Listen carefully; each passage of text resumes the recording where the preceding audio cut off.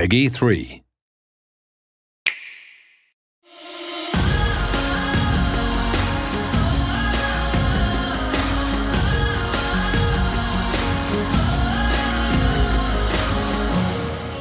Hi, my name is Rabl from Giant Software, developers of Farming Simulator.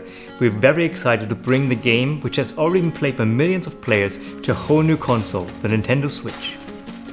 Our game simulates the life of a modern farmer with all the big machines, animals that you can take care of, activities on the field or in the forest, and selling your products to expand and build the farm of your dreams.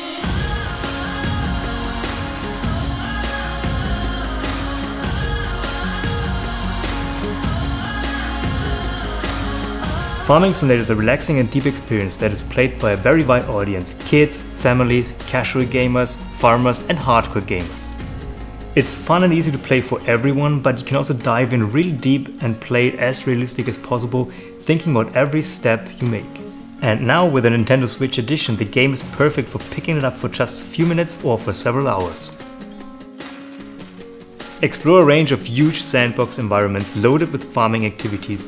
Whether you want to work on the fields, or you want to cut down trees in the forests, or you want to take care of your animals, the game never restricts you, the choice is yours. For our players, it's really important that their favorite tractor looks as real as possible in the game. We have strong partnerships with many famous manufacturers to make this happen.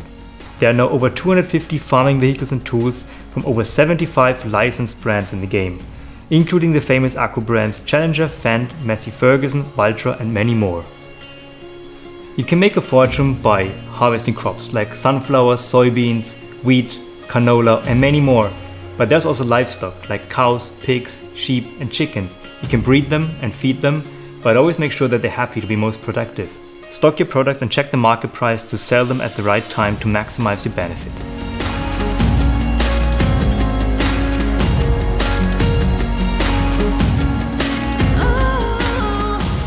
And now on the Nintendo Switch you can have a full farming experience at home or manage and expand your farm wherever you go.